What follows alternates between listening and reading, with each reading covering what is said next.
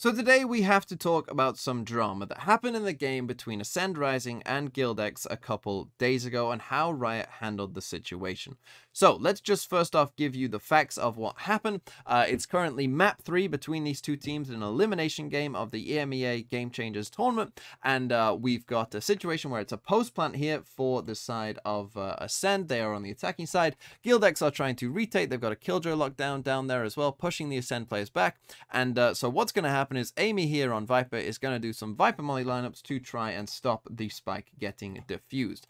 So that is exactly going to happen just here. As you can see, the mollies are going in from Amy, but what's going to happen is we just come to Anya's point of view here on the spike. She starts sticking the spike, and if you look at her health, you'll notice that it isn't going down that quickly, and the reason it's not going down that quickly is because Ness on the side of Guild-X has decided to put her own Viper Molly on top of Ascend's Viper Molly, and so Anya is taking less damage than she would otherwise. She's taking team Viper Molly damage and not enemy Viper Molly damage, and so you can see she's able to stick the defuse. Fast forward to the very next round and we get exactly the same situation playing out, where we are in a post plant again for Ascend. You can see the spike is down just here and Guild are trying for this retake, and a Viper Molly has just landed on the spike to try and stop that defuse coming in, but Ness again is going to put down her own Viper Molly to cover over the other one and create a situation where they're able to get this spike to half stick, and then ultimately are going to be able to win the round here, Guild, and go on to be 11-8 up. As you can see, the defuse starts coming in and there's nothing Ascend can do. Now, one thing I want to point out that I think is pretty important though as we go forward, and keep this in mind, is that Ascend were able to pull this game back and get us to overtime. Ultimately, Guild-X would go on to win this map 14-12, but we did actually end up in overtime as Ascend were able to make this comeback before ultimately falling here in overtime, as you can see.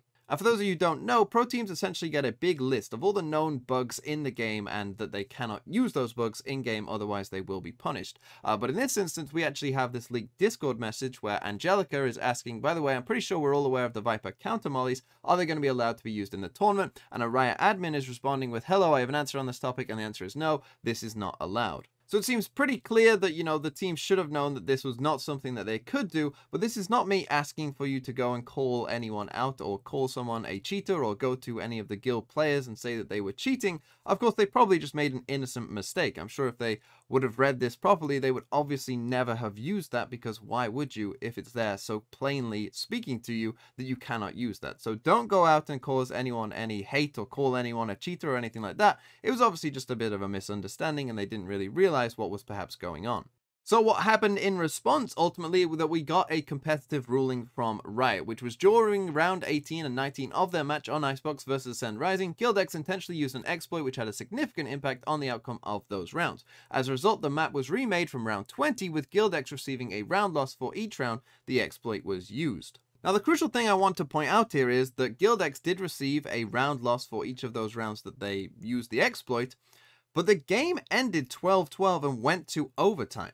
So if you give them 2 round losses in those rounds, why was it replayed at round 20? And this is something I don't have the answer to, and I honestly don't know why Riot decided to make that decision, because in essence, if they're deciding that 2 rounds are going from one team and flipping over to the other team, and the game ended 12-12, well then Ascend essentially had 14 rounds that they won, and the impact on those rounds afterwards, you know, the bug wasn't used. There was nothing wrong with those rounds that happened afterwards. So it was a bit odd that the game had to be replayed starting at round 20 rather than just being the conclusion of the game, because those 2 rounds had flipped sides. Now, on the second playthrough of the map, we would actually end up in much the same situation, where both teams now, after coming from round 20 and replaying the whole thing, we'd go to overtime again, and once more Guild-X would just be able to manage to win this in the first round of overtime, winning 14-12 for the second time.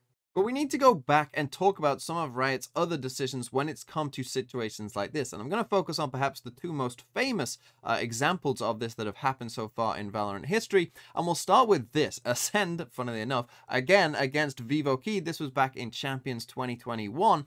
And in this instance, what we've got here is VIPER are using a bugged cam where you can see through this little gap in the wall that you're not meant to be able to see through. And, you know, you could see people walking through here, you know, before they could see the Cypher camera, and so it was a bug camera and wasn't allowed. And in that instance, we got this competitive ruling. Yesterday, we issued a competitive ruling for a map exploit by VIPER and forfeited 4 rounds in their match against Acend, resulting in a 13-9 victory for Acend. After further review, we determined that they should have forfeited 3 rounds, which would make the score 12-10 in favor of Acend, with no team having won the map. After discussion with Acend, we will be replaying the match at the start of today's broadcast, with Acend ahead 7-0 to account for the 6 rounds that involved the exploit and 1 round econ penalty.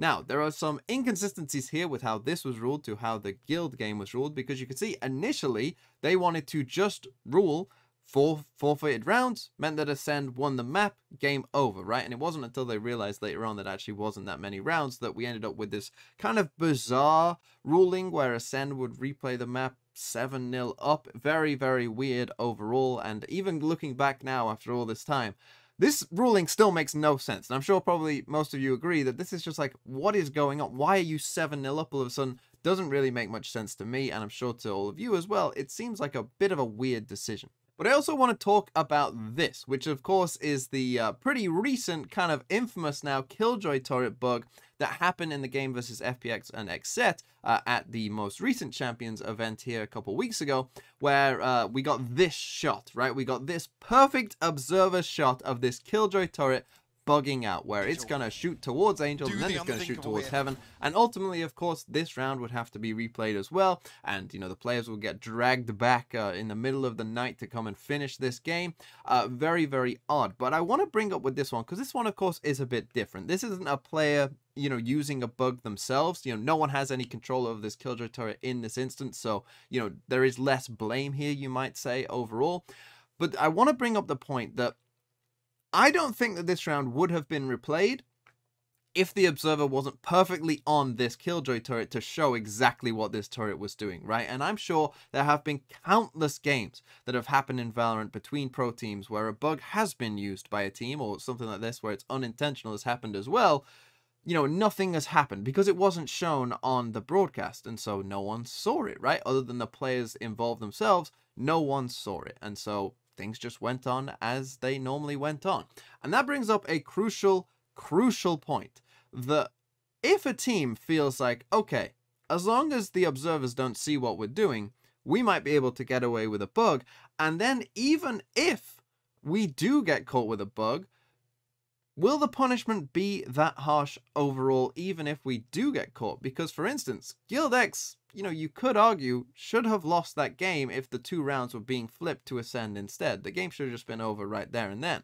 But actually, they got a second chance. They essentially got a second chance to go and win that game again.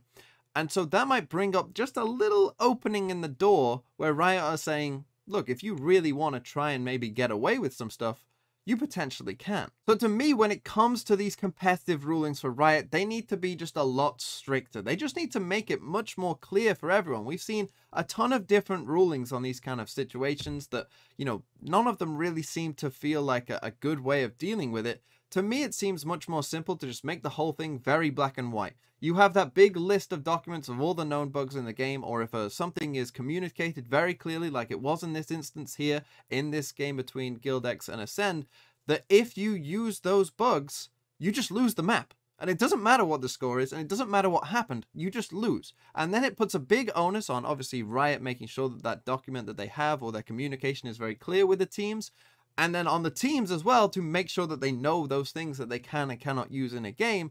But then there is no argument, right? If that bug is in that list, you lost the map. That's the rule, right? And it would just make something very, very clear for everyone. It would, you know, undo all of these situations where we're all questioning whether something is the right decision or something else should have been done instead, right? And people will draw their lines based on, you know, which team they prefer or whatever, right? That would all be gone because we would have simple, clear rulings, and I think everyone would be okay with that, right? That, sure, if you used a bug and you maybe even didn't know, like in this instance where Guild X, you know, didn't know that, you know, they weren't allowed to use it or whatever, well, that doesn't matter because the onus is now on you. You're going to lose the map no matter what, and I think that that would be just a better solution for everyone involved because it's so much clearer than the rules kind of currently are.